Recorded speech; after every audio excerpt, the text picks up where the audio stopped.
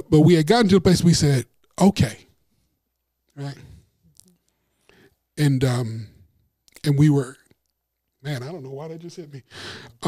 We were in my apartment, and she started to unbutton, and she had this look on her face. I said, what? She said, I just always thought I'd wait. And I said, button your shirt back up. And we went in, man, I don't know what. You okay? Yeah, that's good. This is going to bless somebody. This is going to bless we somebody. went into the living room, and I said, listen, okay, here's what's got to happen. You know that pink sweater you got? You can't wear that around me no more. See, now I remember that. Yeah. I said, you know them Jordache jeans? You can't wear that when we go out by ourselves anymore. We put porn to shame. The womb isn't just about where I give birth to Talk about babies. it. The Talk. womb is about where we give birth to purpose. Talk. I was basically all of her nevers. I never imagined my journey would inspire people all over the world. You have set a standard in love. I was dating a young lady who helped me heal. Wow, this woman is a ride or die. The conversations have really helped me to change my perspective on relationships. I had 19 attorneys at one time that were speaking into my ear. 19 attorneys. My last relationship, you know, it did a number on me. What you did not know is I had a whole little situation lined up that evening. Your transparency is literally setting people free. And you're unique. You ain't like nobody else. I noticed that right away. You can make me cry. Thank you. I received that. Let one of them Barbie doll bodies walk over here. You gonna say, "Dear future wifey." You know what I'm saying? They're gonna go right in that box. I'm Laterra R. Whitfield, and welcome to the Dear Future Wifey podcast. Welcome to the Dear Future Wifey podcast. I'm your host, Laterra R. Whitfield. Listen, are you still shacking up with us? This is season 5. Now, you have no excuse. If you're still shacking up with us, can we finally make a commitment? Listen, we're 2 years into this thing.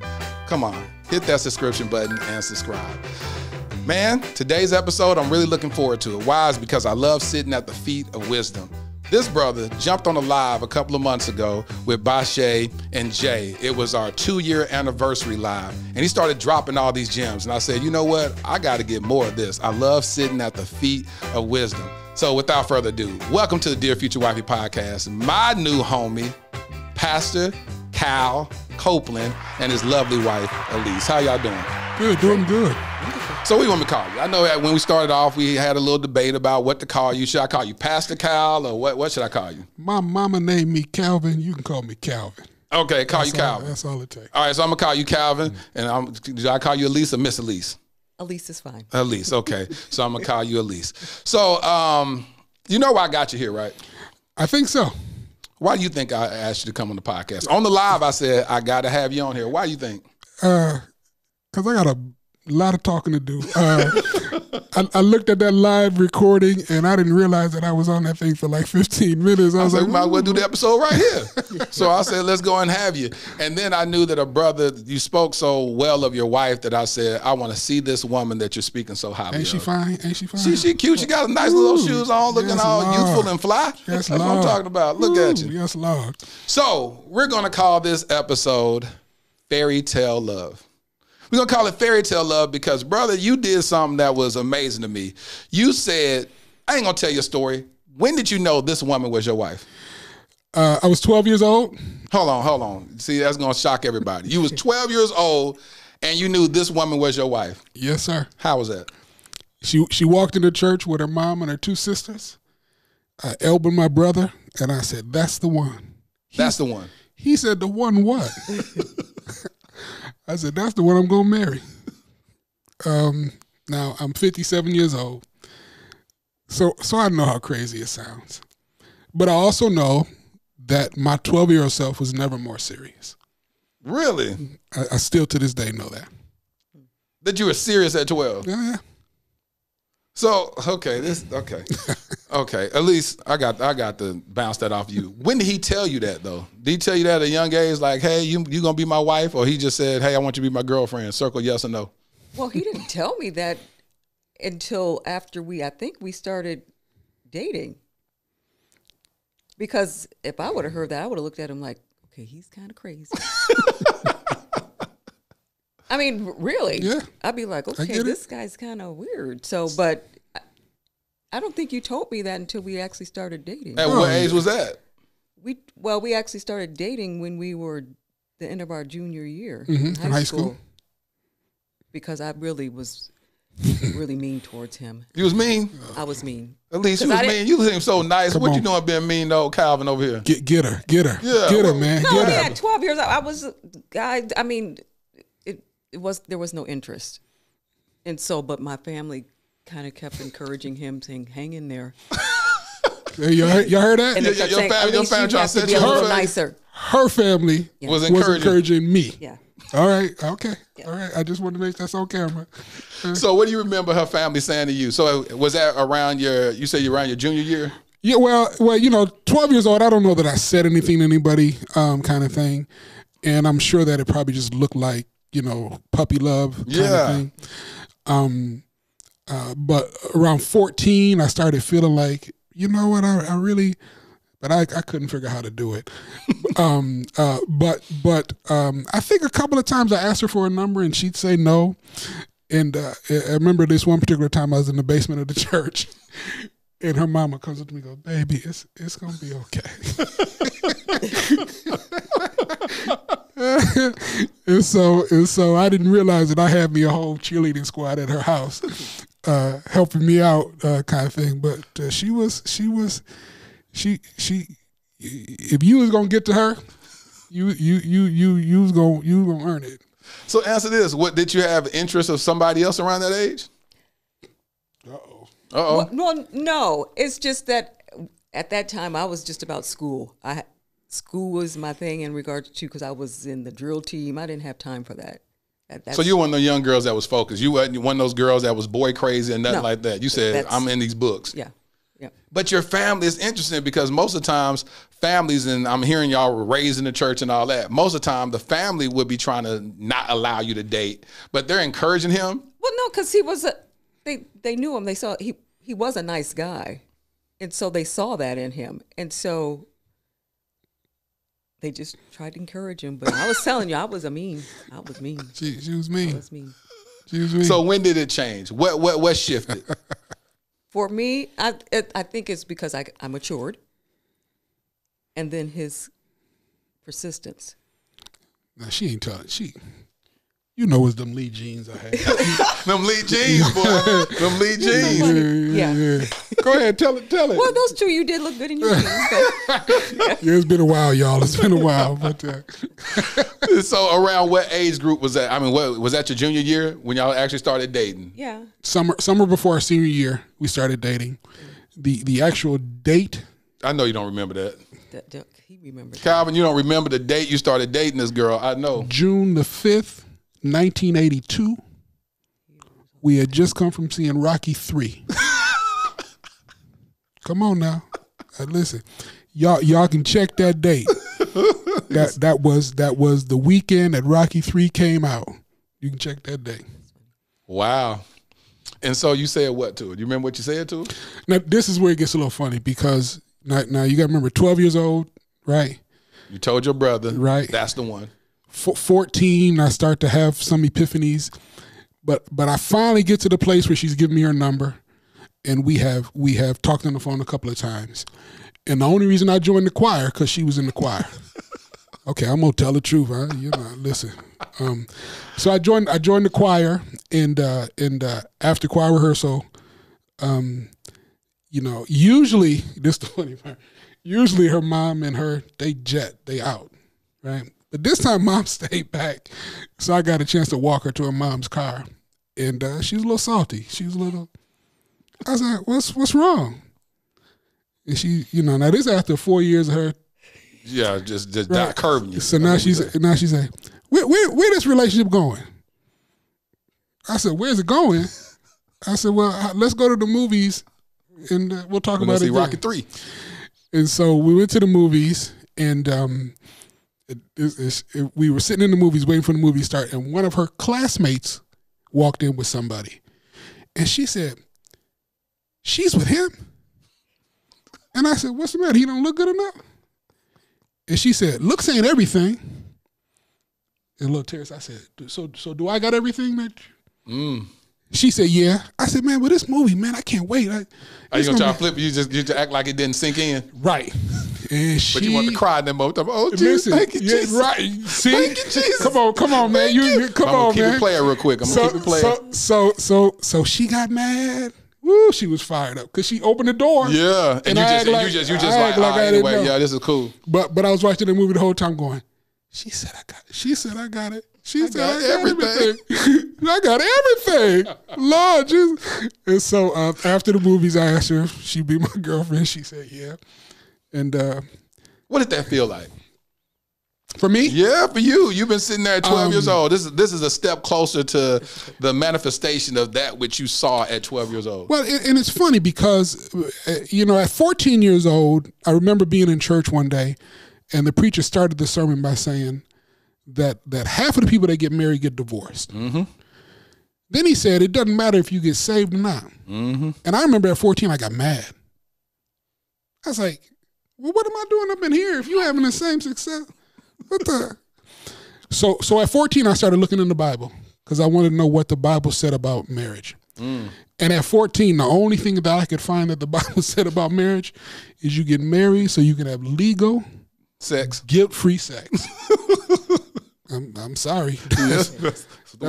That's all I saw. Better to marry than to burn. So now watch this though, but I saw that and I liked that. I'm like, yeah, I wouldn't mind. But then I thought this. I said, man, there's a lot of girls that I wouldn't mind having sex with. Right. If I be honest, at 14 years old. Of course. But then I said this, but I don't want to marry none of them. That's deep. And so there was something different, right? So he said this thing about divorce. I said, well, let me see what the Bible says about divorce. So you find in Malachi where he says he hates divorce. Yeah. Okay, that makes sense. But then I found in Matthew where the religious leaders was trying to trick Jesus. And Jesus responded by saying this: Moses allowed divorce because of hardening of heart, but from the beginning, it was never supposed to be that way. Right. Now, did I go write in some notebook those scriptures? No. But at my 30th wedding anniversary, when people started asking me about it, I realized that I started making decisions based on that scripture. At 14. At 14. What I heard at 14, it set in me, because what I realized that if hard hearts cause divorce, then healed hearts must be those other marriages that are working. Teach. Now, but once again, 14, I didn't know that. No, I didn't know I was saying. I didn't know I was thinking that. 16, I didn't know I was thinking that. 30 years of marriage, I didn't know I was doing that. You were just married and just doing the right thing. But when people started asking me, how do you do this? How y'all not just married, y'all look like y'all like each other. Like y'all still look like y'all and we literally got into an argument a couple years ago because when I got married, I said, I'm gonna stay on my honeymoon. Right? Mm-hmm. And so a couple years ago, she said, Calvin, I ain't on no honeymoon. I was like, I'm on the honeymoon. She said, we got kids and a mortgage. And I said, listen, I'm on the honeymoon. And so she almost talked me out of it. She almost. Well, because you wanted to name. Stop the microphone closer to your mouth, please. The honeymoon phase. That's what I said. In reality, to me, it's not a honeymoon because you have life. Not responsibilities. Saying that responsibilities, and it's not bad. We had good times, bad times, but it's not a honeymoon. As you're not saying La La Land, but everything's before the real deal hits. That's my opinion. Right, but so now I kind of conceded. I said, okay, we ain't gonna call it honeymoon phase, but what we gonna do?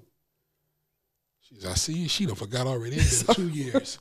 But we talked about how we're going to not allow anything to stop us from making each other a priority. Okay, that's it there. Hold on, you gotta say that one more time. Go ahead, Elise. To make each other priority. That's the key. Why is that important, Elise? It's important because if I know that I'm his priority and he vice versa, there's no way that anything else can get in the way. Facts. So, what made you come to that revelation? In terms of making each other priority? Yes.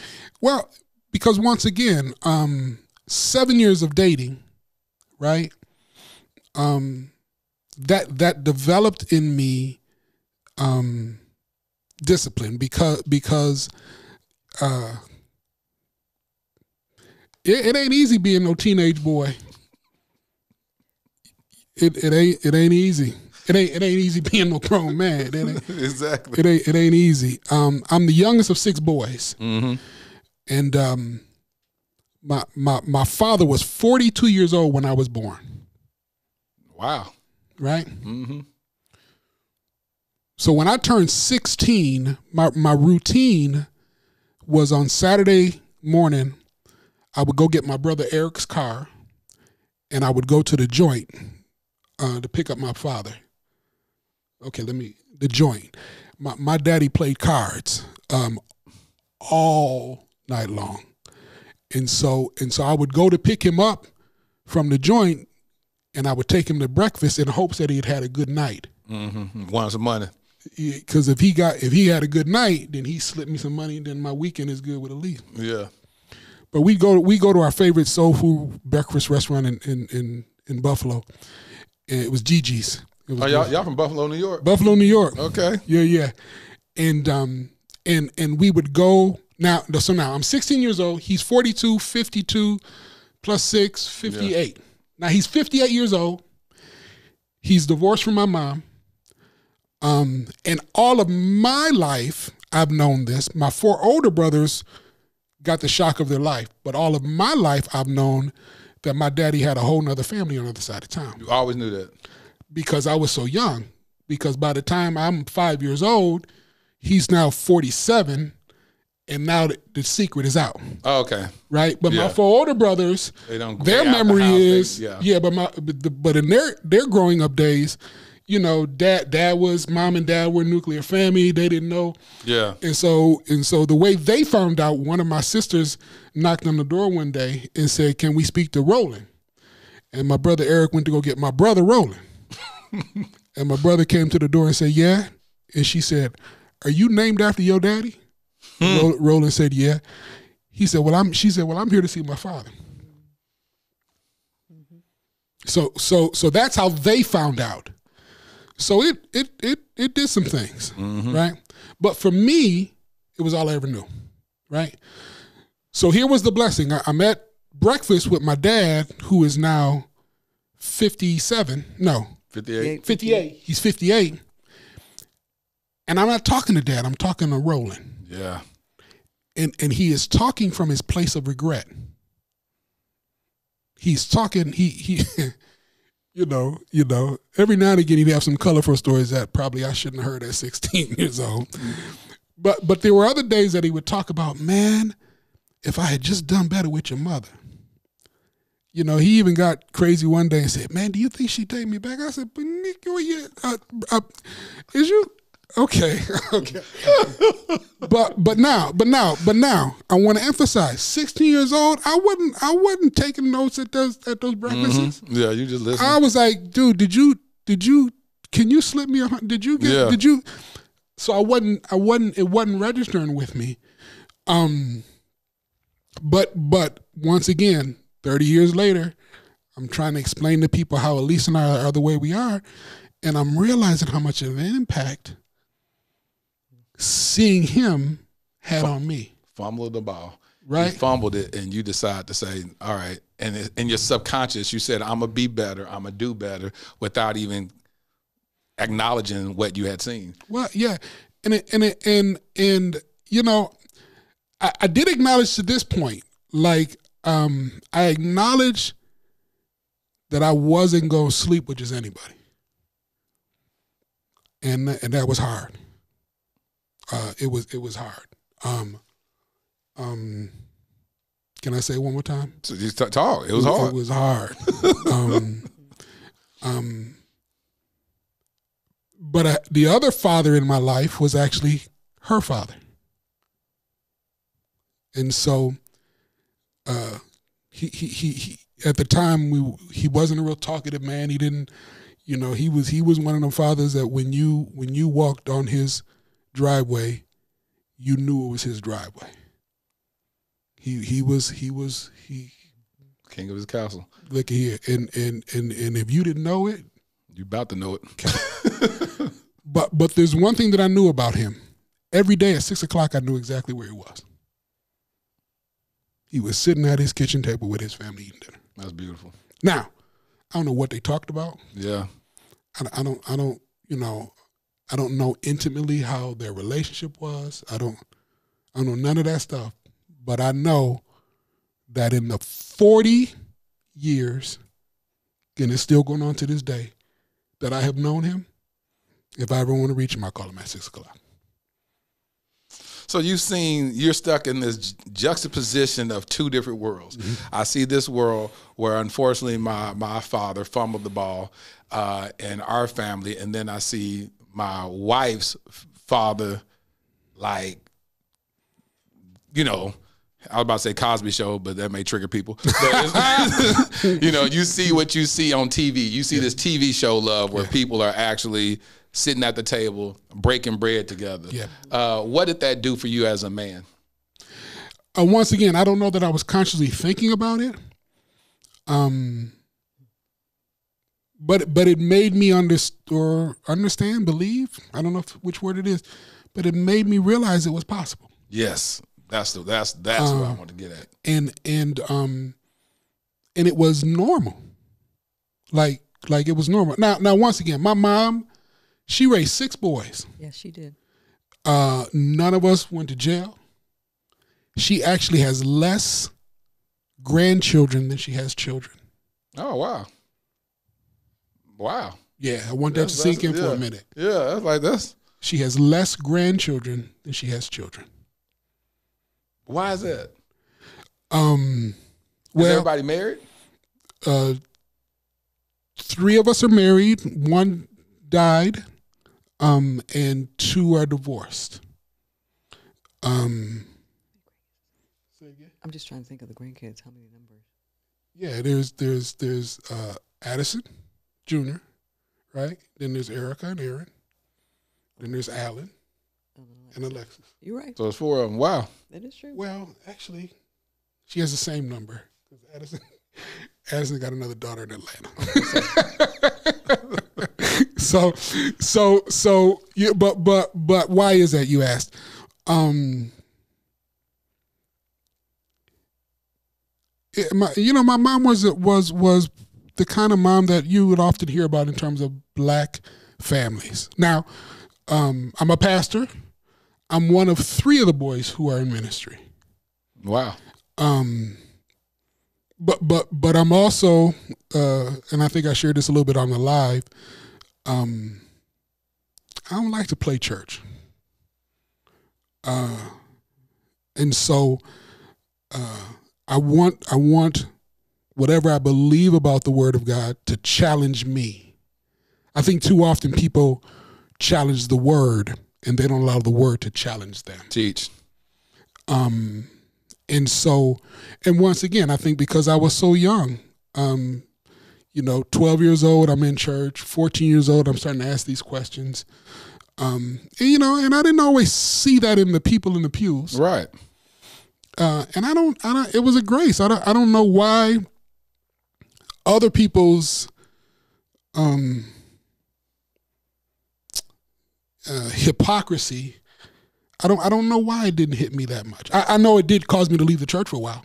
Let me ask you this, because you drove a point home. You said it several times, and I think men need to hear this. Mm-hmm. You said you just didn't want to have sex with just anybody. Yeah.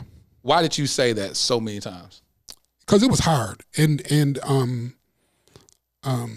but I also know this, that once again, as I look back, it was a thing that strengthened my relationship vertically with God, and it was a thing that strengthened my relationship with my wife. But was that something that you saw? Like was there some man modeling not sleeping around with different women? No, listen. Okay. I got 5 brothers. Yeah. Right? My dad was one of 13 kids, and 6 of them were boys. The uncle that I'm named after, Uncle Cubby, we used to call him Uncle Cubby. When we go to his house, his coffee table was a stack of Playboy books. Yeah. Yeah.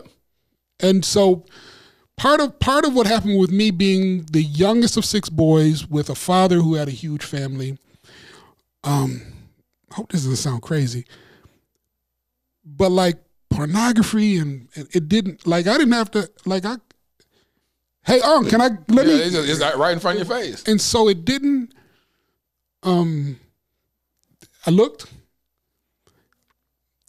but it didn't grab a hold of me. And I think part of the reason it didn't grab a hold of me is because I had in my sight something that was real. Hold on, I need you. People may miss that. Pornography is a fantasy. And they mentioned that at the Just Hillbro thing that we went to last night.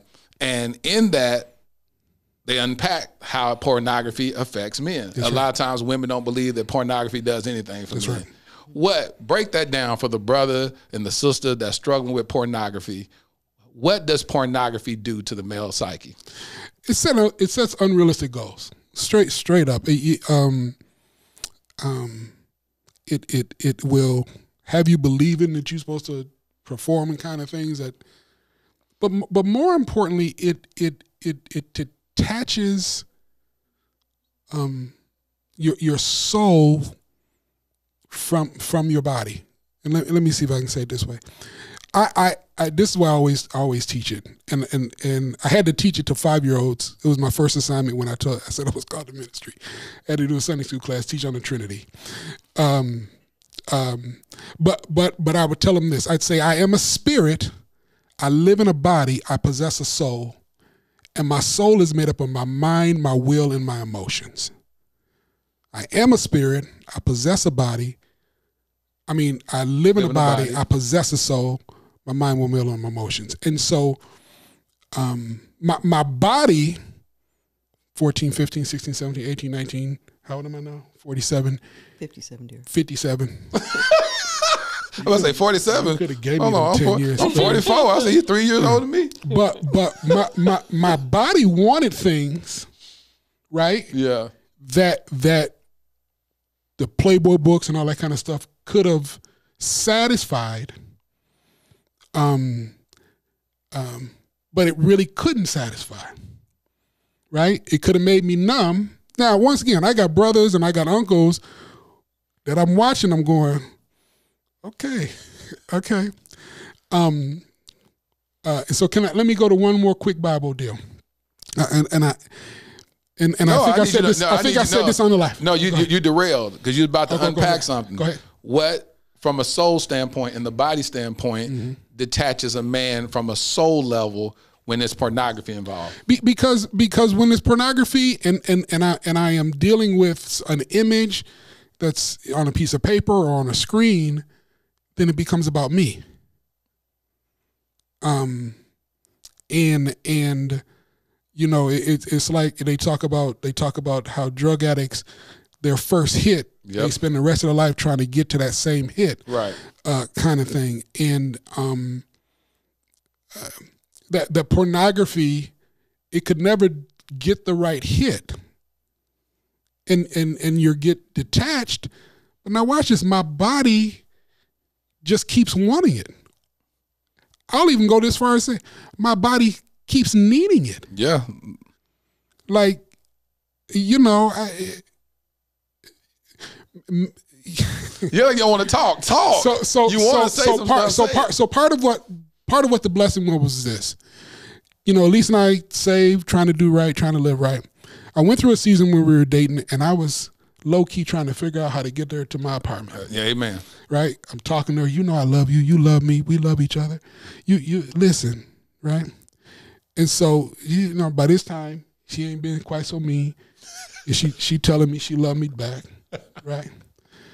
So she'll say she doesn't remember this, but we had gotten to the place we said, okay, right? And we were, man, I don't know why that just hit me. We were in my apartment and she started to unbutton, and she had this look on her face. I said, what? She said, I just always thought I'd wait. And I said, button your shirt back up.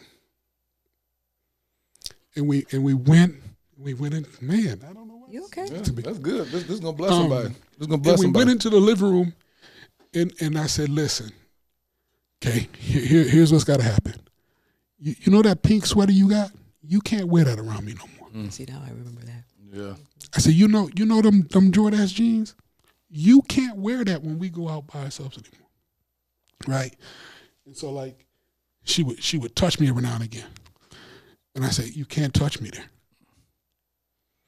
And so it took her a minute to realize what was going on. Yeah. But what happened is it developed a level of intimacy for us to the place that to this day, she knows what kind of women I like. That's good. She knows what kind of women I'm attracted to. That's good. That's good. Mm-hmm. It's true. Now we talk about helpmate. Yeah. I'm in love now, right? I'm good. And she said, Calvin, stay away from that one. I said, girl, you don't, come on. Yes. Girl ain't thinking nothing about me. She ain't been wrong yet, Lateria. That's good. So she not hadn't been a few years. Yeah. So I said, baby, what you think about? She go, that one okay. I said, okay. And That's so good. yeah, and so but it's powerful as a man that you allow her to be your accountability partner. Yeah. Because most men, because I used to do that in my marriage all the time. I used to be like, girl, you don't know what you're talking about. You know what you're talking about. No. And just deflect, and then I'm having an affair. Mm-hmm. And then one day I wrote down on a piece of paper and gave it to my wife, all the women that I had an affair with. Oh, Lord. I wrote it down. I said, this person, it was just oral sex. This person just did this. I wrote it down and gave it to her. It was the hardest thing for me to do. It's like giving her everything and then for her to weaponize it against me. And she didn't. And she looked at that and she said, I already knew some of these people you would. Yeah. Because she knew the type of character that those women had. Yeah. She knew what type of character I lacked. Yeah. So she just said, it's a perfect storm for something to happen because I'm watching this type of woman. That's the type of woman that would sleep with you. And then I'm going, you know what I'm saying? And I was like, but the fact that now going back around the second time around, my wife will have the full authority to check me like that and be like, no. But to be transparent enough, like you were, for her to know you well enough to be like, yeah, that's your type right there. Now, see, the transparency, Genesis. And I just remember I told you, I think in the live when I called in, that this thing has been wrestling with me for the last 3 years, and I saw something for the first time where the first thing that God said about man was that it's not good for them to be alone. That's what he said. Right. Then you get to the place that he says they were naked and unashamed. Right. Then it says that the serpent, who was the wise or most cunning out of all of them, right? The way I like to say that is that the enemy had a plan. But now, here's the thing. When he spoke to the woman, he said this. He said, now you will have a desire to rule over your husband, but he will lord it over you. Now, a couple of things. One. Unpack this. First of all, God wanted to have relationship with us. Remember, he said in the cool of the day, he came down to talk as was his custom. Yep. And so with that one plan that the enemy had, he separated us from God and he separated us from each other. And as a result of that separation, the Lord said, because of the mistake you made, y'all gonna be at odds with each other. Yep. Now, but here's the thing. You know, and I heard this for the first time. Is the scriptures talk about, says how Adam said, "But this woman you gave me." Yep. But wait. What did God say that the woman was? Bone of my bone, flesh of my flesh. And so he listened to his flesh. See, that's good. Right there. See, if we as men would learn how to stop listening to our flesh, and I'm 57 years old and it's still trying to talk to me. Mm-hmm. See, it never ends. No. It never ends. Until the day your spirit leaves your flesh. So we talk about this love that's a fairy tale. Yeah.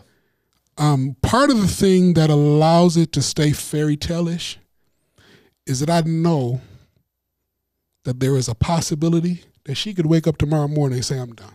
Really? You still believe that? Well, because the Bible says that the heart is desperately wicked and no man knows what it's capable of. Whew, see, that's the part that makes people uncomfortable about marriage now. Right. Because it's saying that, hey, I've gotten to this, I got this revelation, I feel the way I feel, I've saw that this was the woman for me at the age of 12, she was gonna be my wife. I protected her when my loins was burning, and I told her put her clothes on. Then I fireproofed our relationship by saying, hey, don't wear these Jordache jeans, don't wear that pink sweater, don't touch my knee like that. I did all that. Then we stayed married for 33 years, and it could be a day that you wake up and say, I'm done. Because as well as I've done in some areas of my... The other areas you failed. Some other, I have hurt her heart. Let's talk about that, Elise. He said there's been areas that he's hurt your heart, and he believes that there's moments, that's because scripturally, that's sound doctrine. You could wake up one day and say, you know what, I'm going to go do this on my own. Have you ever been at that place where you want to walk away? Oh, yeah. There's been times. And what made you stay? My relationship with the Lord. So your relationship with my God. relationship with the Lord it's because I don't want to hurt him, God. And because I don't want to hurt him, God, I'm going to keep fighting. He's my priority. So what do you think about women nowadays who say, you know, I can do bad all by myself. I ain't finna be sitting in no relationship if I'm not being served, whatever that is. I'm not gonna get into details about what made you decide to walk away in those moments. But what do you say about that when women say, you know, women are they're leading the cause of divorce by the ones that's actually filing. So women are the ones that's filing for divorce. I think it's to the tune of like 85% of marriages are ended by women. But here you are saying, as a woman, saying that, yeah, I've been hurt before. I've gone through whatever we went through. And he's saying, yeah, I ain't been always right. And you say, yeah, but I'm gonna stay here for the Lord. Stay here for the Lord, but he gave me Calvin. And because the healing part, because there's some women, they haven't found one that's going to be working to heal their hurt places. We've discovered that, and we're going to continue to constantly work on healing each other in our hurt places. Teach. And I want to emphasize that this revelation just came to us. What, a year ago? 3 years ago? She said it like this when we did our podcast and we were talking about, you know, healing each other's heart. She said, Calvin, I always wanted to work at marriage, but I don't know that I was ever thinking about healing your heart. That's what I'm saying right there. Right. Yep. And so then do you want to talk about like why is that significant relative to our growth as a relationship? Good.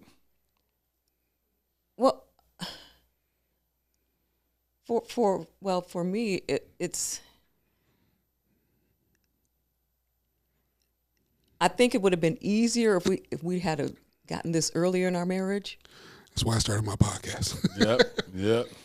Because then I would, because of things that we've gone through, I wouldn't keep bringing them up. Because there was a hurt place in regards to why he was doing what he was doing. Right. And so hurt place in me. In you, yeah. Right. And so if we were truly knowing that the purpose is to heal each other, yes, I think it would have been more easier. Yes. Hopefully that's making sense. It's making a whole lot of sense. Because one of the things she said was this. She said, when I was doing it because I love the Lord, low key, I was judging you in some places. Yep. Low key, I was like, well, he should have done better. And why did he do that? And how did he get us into this place? And right? But now, once again, I want to show you the grace of God. During the national foreclosure epidemic, we were one in the number. Me too. Right? Mine was 2010. And so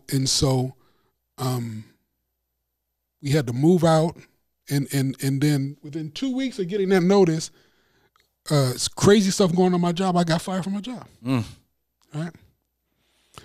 And I'm sitting there, and that's when we start talking about divorce. And I literally said, listen, I ain't gonna like it, but I understand. Mm-hmm. Cause you know, this is what it is. The failure that you feel, right?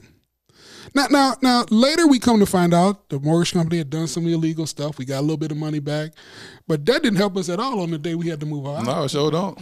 So we done moved in with my mama, living in this room about the size of your studio with my daughter, and she grabs my hand one day and she said, just help me see. I can't help me see. And Latarius, I thought, you still believe that I can lead you?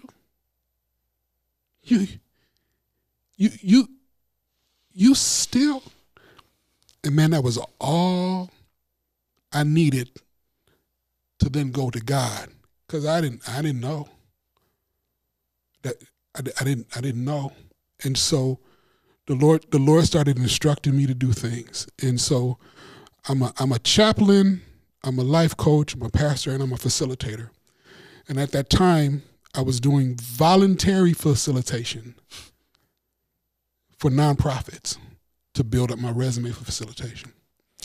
So I did this one facilitation. They called me back the next day. They said, Calvin? I said, yeah. He said, we really appreciate what you did. I said, thank you. He said, listen, we want to offer you something. I said, what's that? He said, would you plan this youth conference that you just helped us facilitate? It was a collaboration of all these different organizations. And I said, sure. She says, listen, it's got a couple of problems. I said, well, what? So we have done nothing to plan for it. It's got to be delivered within the next, I think it was 60 days, no more than 90 days. She said, but the good news is you have an enormous budget to use. He's like, that's all I need to hear. Let's work. And then she said this. She said, and in fact, you have to use all of the budget because it was a grant. Yep. Yeah. And she said, if you will take on this task, whatever you don't have to use in expenses, you get to keep. Yep. I said, yes, Lord. Yes, Lord. Yes, Lord. And so the Lord opened that door, and we were able to do the conference, and is 18 months later, we were in our house. 18 months. Now you know, they say 7 years, don't even think about it. Don't even think about it. For 18 months later. Elise, Queen, in that moment when you were living in that one room with your husband and your child, what did you think of your husband in that moment? Oh, please be kind. No. I was like, oh, why and how could you? I mean, it was bad. I thought bad. I'm like, why did he put us in this place? But then I had to say, okay, come on. I'm part of that too. It's not just him. So why you say you were part of that? Because that's some introspective stuff. Because it's as one. Talk about it.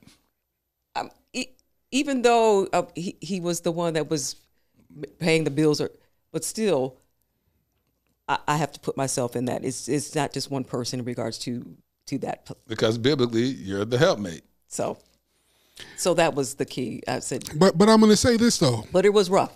I'm not going to be. Yeah. So what made you say this? What made you say, help me to see?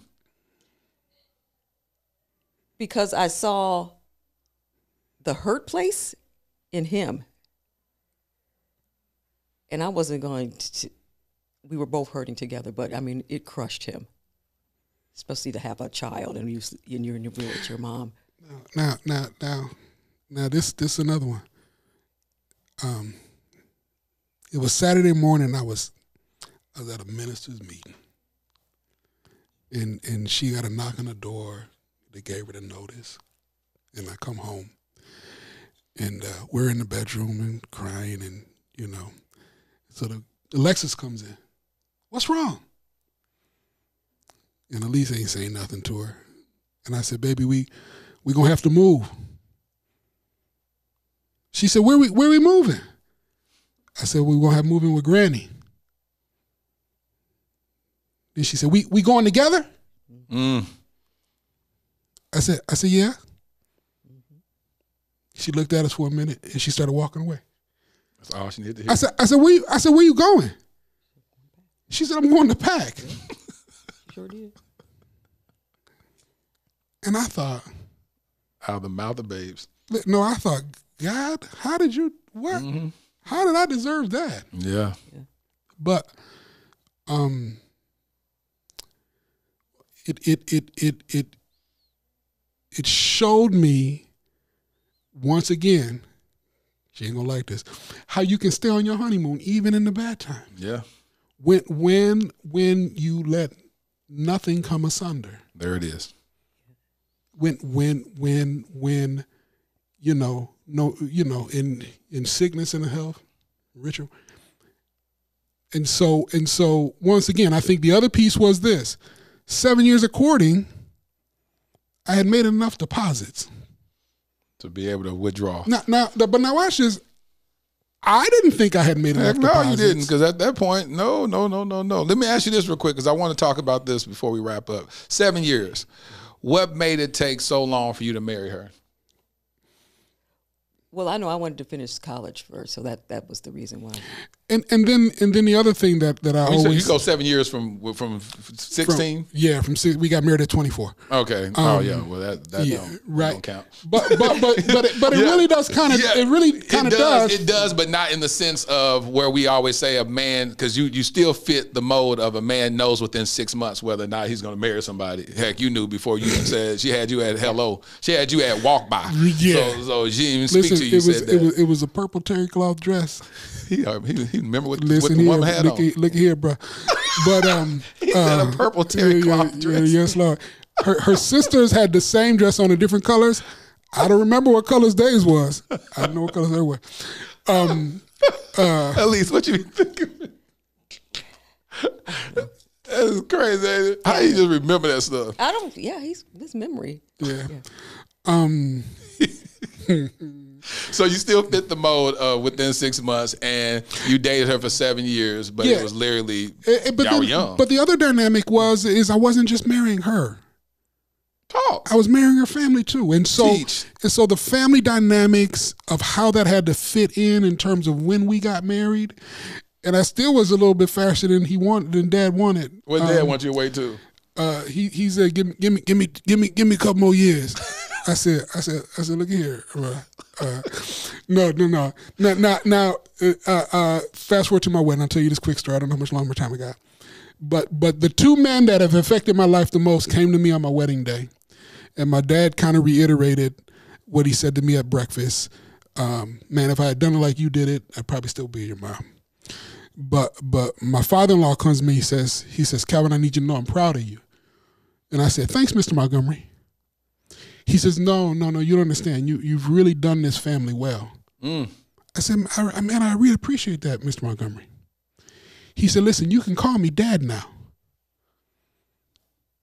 Latarius, I said, thanks, Mr. Montgomery. It took me about a month to get out of it. But once again, it spoke volumes to me. Now, that day I knew. That day, it really said something to me. But you ask, why do we wait to 7 years? Because of the family dynamics. When you get married, she married me and all my 5 brothers and my crazy uncles, and I married her and her mom and her sisters and her dad.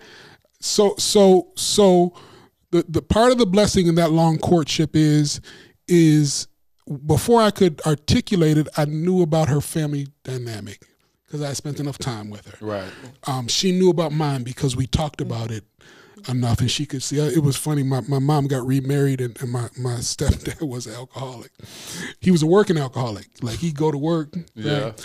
And we went to a picnic one day, and Elise came to the picnic, and I went to go do something, and my brother Eric, come running.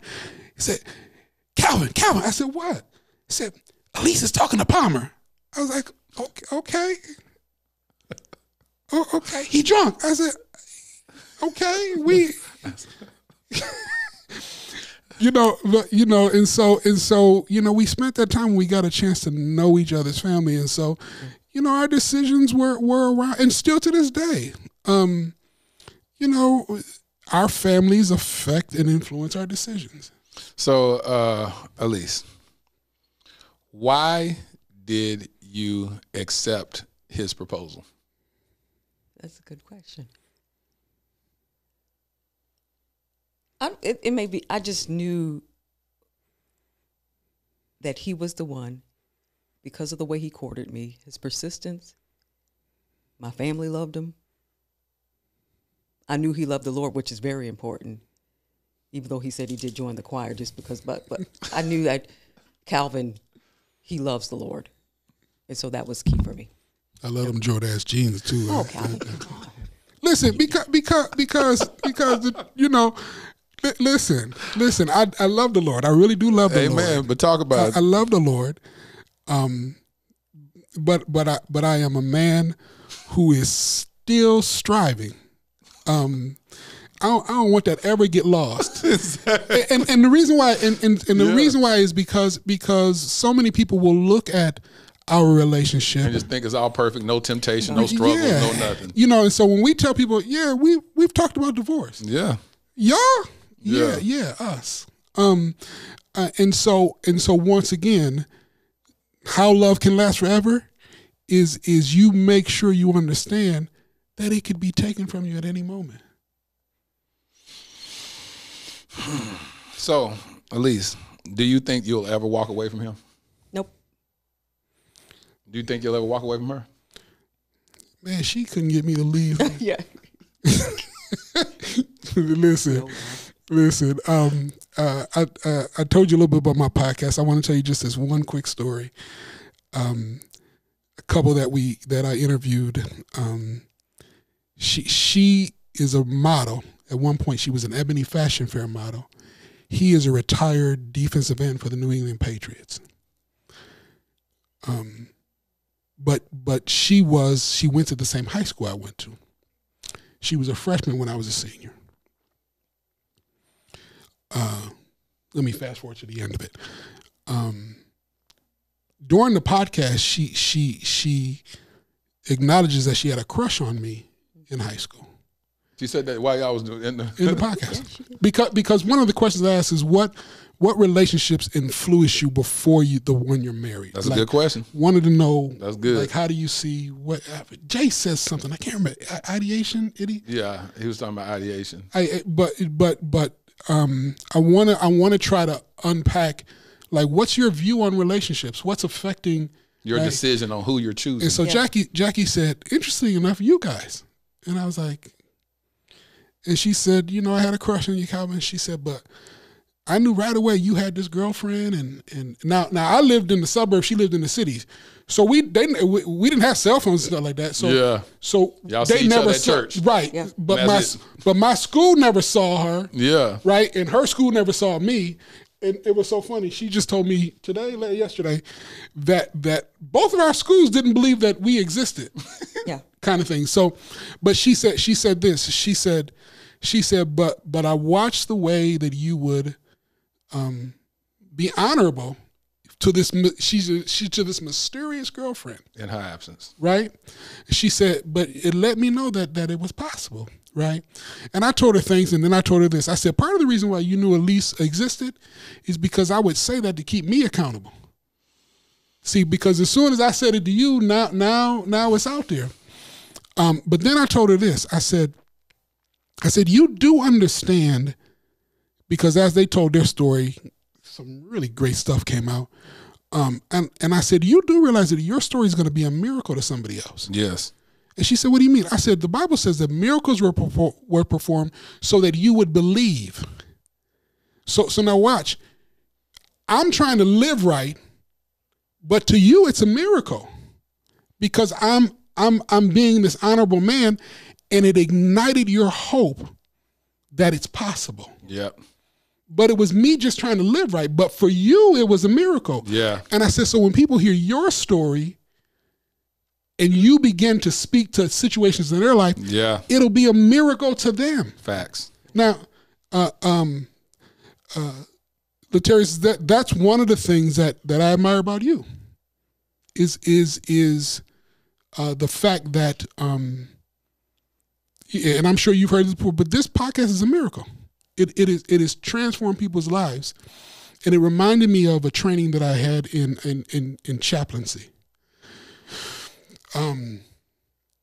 Chaplaincy, we had to do this exercise where we had to knock on a door and tell a family that their family member had died, right? And so when everybody did the exercise, everybody used every word except for dead. They expired. Right? And so the counselor came up and the teacher instructor came up and she says, you have to use the word dead. And like all of us were cringing, like, man, I'm gonna knock on the door and tell them that they did. And she said, you have to use that word because when you use that word, it begins the healing. Yeah, it becomes final. But it begins the healing. Yep. And I said, you just freed me. You just freed me to be able to use that word knowing that the Lord was going to use it to bring life. And I say this to you, the transparency that you have done in front of the world,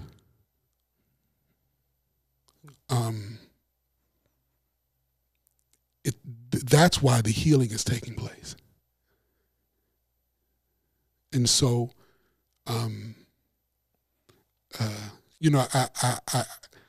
I watched your episode. She just got finished watching S.5 Atkins episode, and she goes, "Oh, Alexis needs to see this." We say, "Yeah," but I went back and I watched some of your other stuff.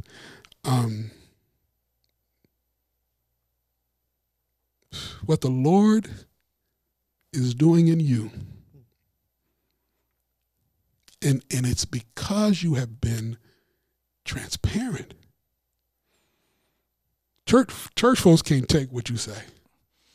No, like the average person can't, and that's what has been such a blessing is because God it's caused a ripple effect across the world. And I'll be honest with you, like when I first started doing that, I was like, well, I start this off in the beginning of the podcast, quote unquote, career back in 2020. I said, I can't do another episode unless I first reveal about my adulterous lifestyle that I lived when I was married. And I was like, well, end of this thing, career suicide for this. Because at that point, I only had like 500 subscribers, majority women, and that's going to be triggering for a lot of women. Like, oh, here go another dude. I don't want to hear nothing he has to say. And then before I released it, I sent it to my ex-wife, and I said, I know you never wanted me to talk about this while we were married. And I said, but I want to give you the honor to watch it before I release it and for you to bless it. And she watched it and she said, and this is what I love most about you. She said, because you will own your mistakes. And you didn't pass it off on me and say, well, if she would have did this, I wouldn't have cheated. If she would have did this. And I just said, I cheated because I had a lack of integrity and I owned it. And she said, that's what I love about you is when you exist in your God space. Dude, let me tell you something. Do you know that you just articulated what submission is? Yeah. Submission is the greatest gift that God has given us. And you just articulated to your ex-wife. Yes. Yes. And so that's why the acceleration of your healing is taking place. Right. If you'll allow me. Go ahead. Go in while we wrap up. But you need to understand that when you get married the next time, you'll just be getting started. That your healing, healing never ends. Never ends. Facts. My favorite verse, Hebrews 11:39. Hebrews the 11th chapter is the pillar of faith. Faith is some things hoped for, evidence not seen. But in 39 it says, and all of these people died not receiving their promise. So what makes me in the Hall of Fame of faith is the fact that I keep on looking for transformation. One more last one and I'll be done because I'm going to start preaching. I'm going to stop. I feel you going. But Jesus was talking to the 7 disciples, left disciples, and Peter, do you love me? Peter, do you love me? Peter, do you love me? Go down to the end of that 25th verse. And it says, on that day, Jesus did more miracles than could be enumerated. On that day, he did more healing to them 7 fellas than he could write in a book. And so part of the way love can last forever is you understand, where is my next healing coming from?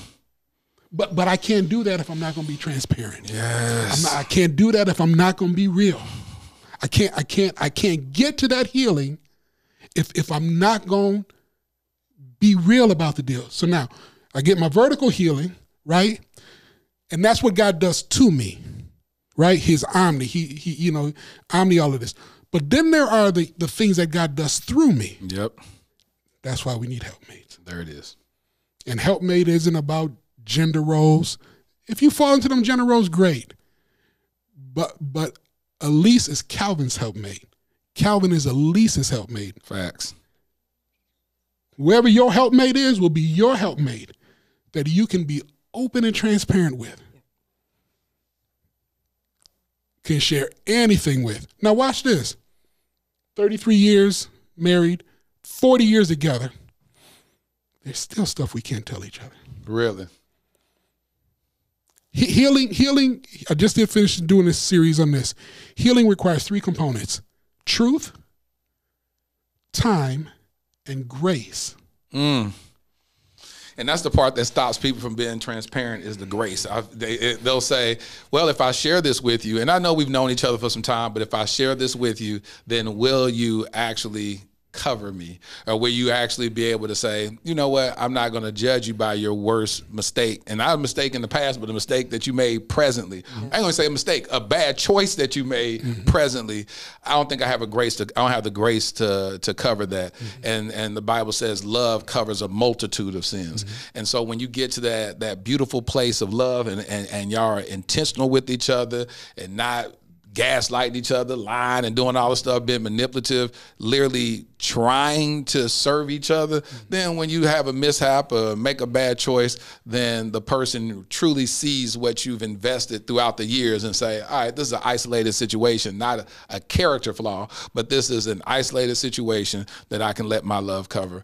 Elise, would you like to say anything before we wrap up? Just like Calvin says,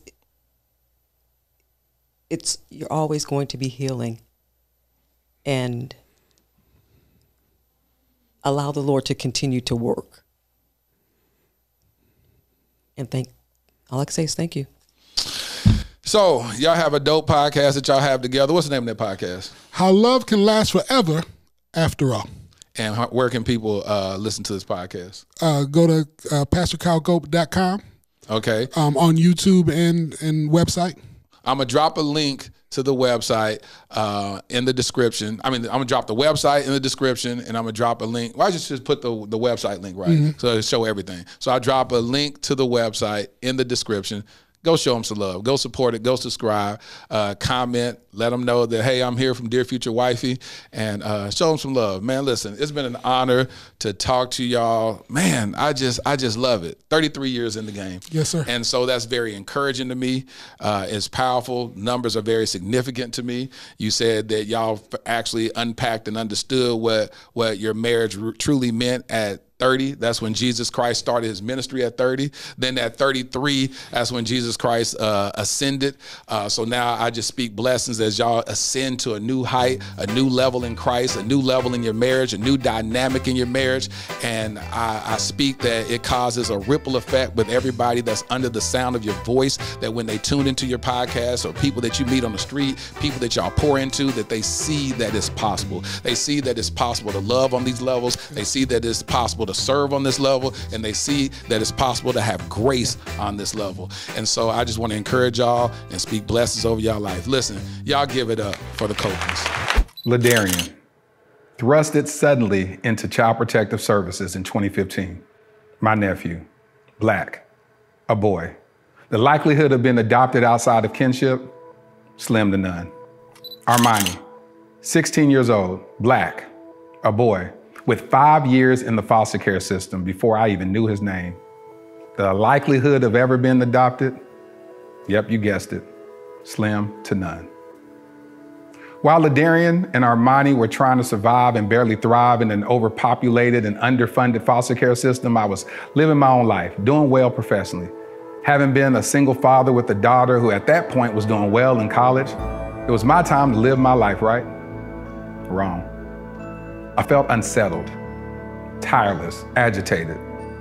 There are just too many of our Black children stuck in ambiguity and in the limbo of the foster care system.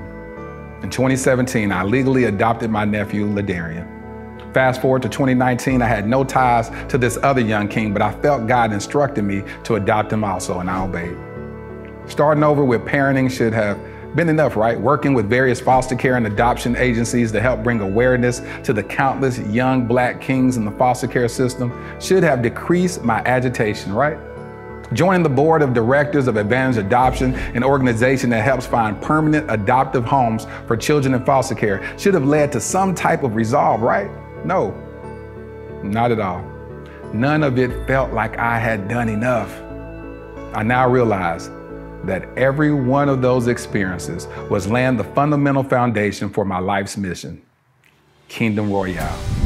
Kingdom Royale will be a luxury, state-of-the-art home for foster boys. Our first location will be in the Dallas-Fort Worth Metroplex. We will utilize the whole person approach that instills identity, empowers them to advocate for themselves, and enlightens them regarding new perspectives and limitless options that they thought were impossible.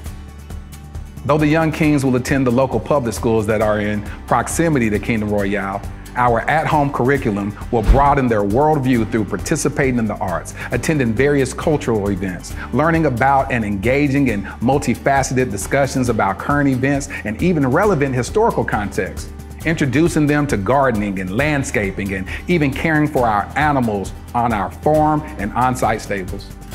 We just launched our Startup Capital campaign with the goal of raising $2.8 million. Now, why $2.8 million? Well, in 2017, I created a web series in which I performed random acts of kindness for targeting the homeless community. One of the most notable successes was that one of the videos went viral, garnering 28 million views. However, one of my biggest regrets is that I didn't raise a single dollar to help in implementing a more sustainable plan for the homeless community. So throughout the years, with much remorse, I reflected on not maximizing that moment. I knew if at that time, just 10% of the viewers donated $1, we would have raised at least $2.8 million that could have really established long-term support for the homeless community, or at least started a long-term initiative to do so. This is my do-over. This is our new beginning. Together, we can attack this at the root by specifically helping our homeless Black boys who are already disproportionately represented in the American foster care system.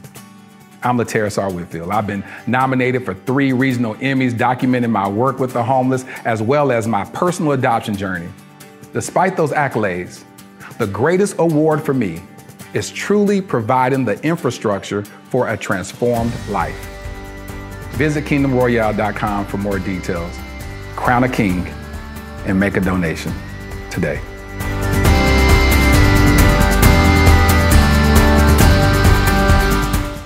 You have no idea how much I enjoy talking to the Copelands. I love sitting at the feet of wisdom, people who have tried and true their relationship and their marriage. I love it. I love it. So when he was on my live, I said I definitely had to talk to him because he was so dope. And to meet his wife, she's absolutely amazing. Has this nice regalness about herself. Really, really like her. So here's my favorite part of the podcast where I speak to my future wifey. Dear future wifey, I'm often questioned by curious social media followers and friends why I haven't found you yet. I wonder if I've met you and the Lord has you hidden in plain sight. Am I still waiting on the optical prescription from my Heavenly Father to see you? Or are my eyes still damaged from unhealthy interactions from women in the past that's preventing me from seeing you? Is the God I sing withholding nothing to, withholding you from me? One thing I know for sure is that the culture offers many distractions.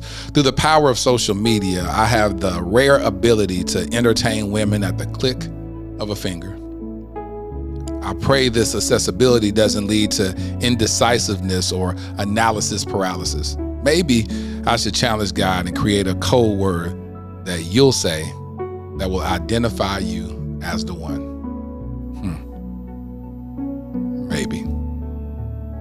your future hubby.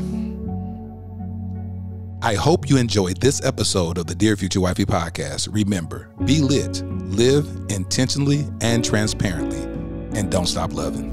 Make sure to subscribe to our Dear Future Wifey YouTube channel. We're available on Apple Podcasts, Google Podcasts, Spotify, and Stitcher. We welcome your support. Simply share our podcast with your friends and family.